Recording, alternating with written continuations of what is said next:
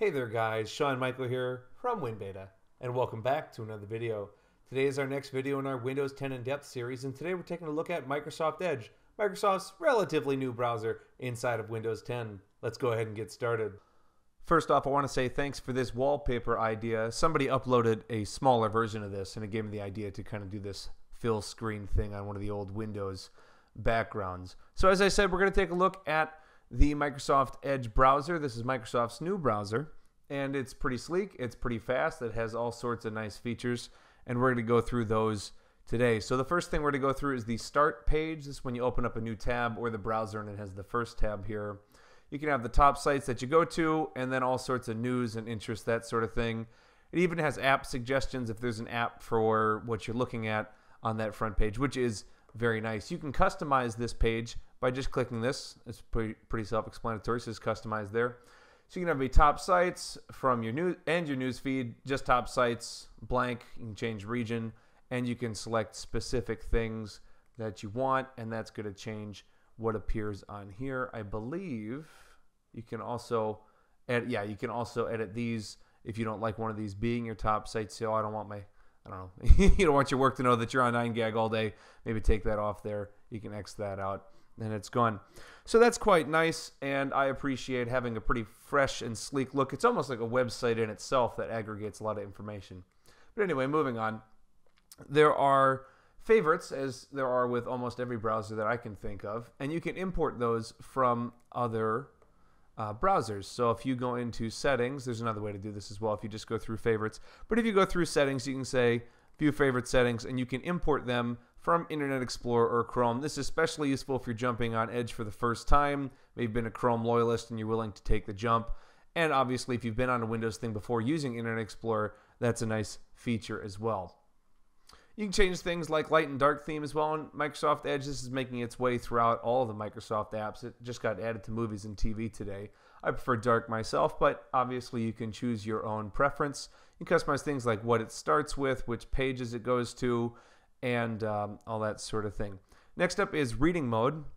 So when you're in an article here, maybe you have a longer article. This one's probably a little bit long because we've got a lot of photos here in it. And you don't want to have a lot of fluff. Maybe you're on a website that has a lot of things in the background, or it's just kind of a sloppy layout. If you click this little tab here, or little icon rather here, it says reading view. It's going to convert the page. It's going to take a second here, and then you get this nice reading view. It's just text, and you get the little GIF or GIF, depending on how you say it. And that's great. So you get just the text here. It's a much less cluttered web page. But if you don't like that, you can actually change that setting inside of inside of reading view. Scroll down here. You got light, medium, and dark. So let me show you what the dark reading view looks like. You can actually hot switch this while it's in reading view, I believe. So we'll go ahead and change that here. Change it up so you're in dark, you're in medium, you're in light. Light's a bit bright for me, so but if you go with the default, it's got that little yellowish tint to it, trying to emulate paper. So maybe go again with the dark theme. That is pretty nice. So also inside the settings menu here, inside of Windows or inside of Microsoft Edge, you have advanced settings. If you scroll down here, you get even more, and you get things like show the home button or not. These are just little tweaks that make it something a little more personalized. You can decide if you want Adobe Flash Player activated or not. Maybe you don't like that, and you can just turn that off. And there are quite a few different things that you can do inside there. So it's kind of like the layout, very basic stuff inside of that aspect of Microsoft Edge. But on top of just layouts being customized, there are a lot of features inside of Edge. It doesn't have everything that people want yet, but it does have a lot of features. One of which is Cortana. So she has some tasks that she can do, and she's built right inside here. So if you are reading an article and you don't know what a word means, you can just get a definition. Obviously, I know what the word audience means. That's you guys. But if I want to know what that is, I can right-click and then say Ask Cortana, and she's going to define it right there.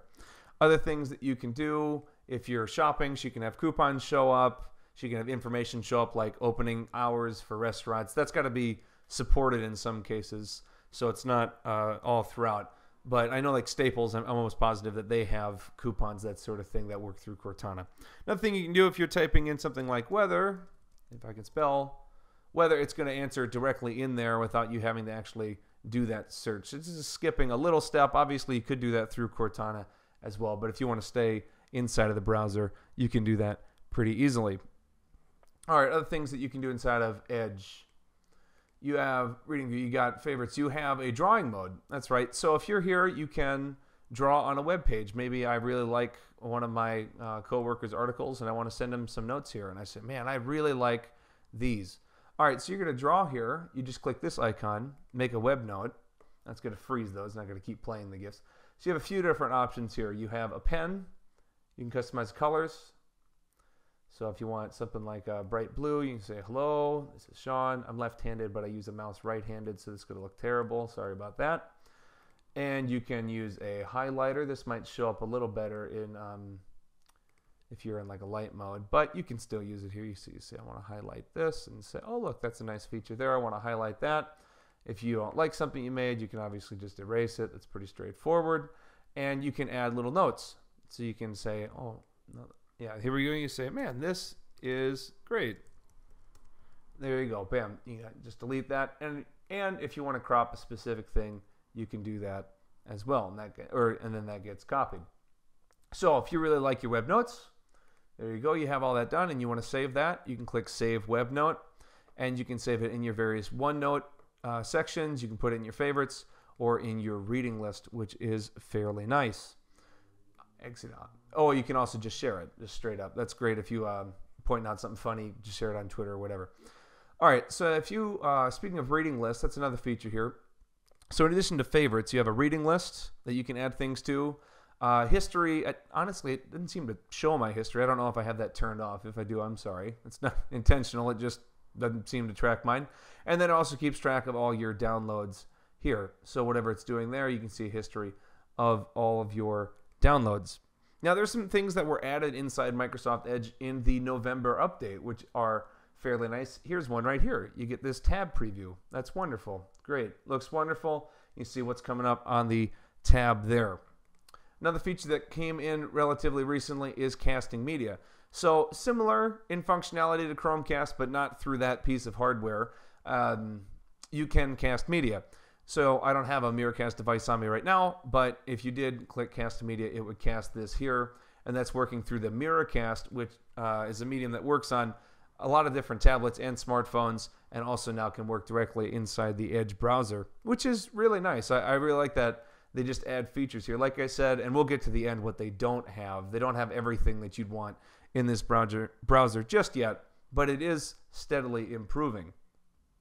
All right, so then in addition to that, there are some touch-specific features. Now I'm using a mouse, but I guess I have a touch screen here. So if I tap this and go find on page, sometimes you don't have a keyboard on you. You want to use Control F and you want to do that? That's pretty nice. You could do that through a standard keyboard input, which is just a nice little touch feature. Example of something they don't have touch feature-wise. If I go from one page to another, in the old IE11 days, they had swipe to navigate back and forth, and they don't have that now. So that's no fun. There are a few features that kind of got lost in transition, and I wish they were still here, but they're not. And hopefully they get added over time. The most glaring exception is extensions. They are not in Edge, and honestly, some people won't use it as a browser until they're there. Other little things to show you just that Microsoft is spending time. If you have a video, it can't be a YouTube video. I think it has to be a certain type video. But you can now right-click to play. You can right-click to pause. You can mute, save the video as. You can change the play speed and that sort of thing. So you can see here that Edge has a lot of features. Microsoft is working on it. It's getting continually better. It is improving. I know that it's not finished, and it certainly wasn't finished before the November update in terms of stability.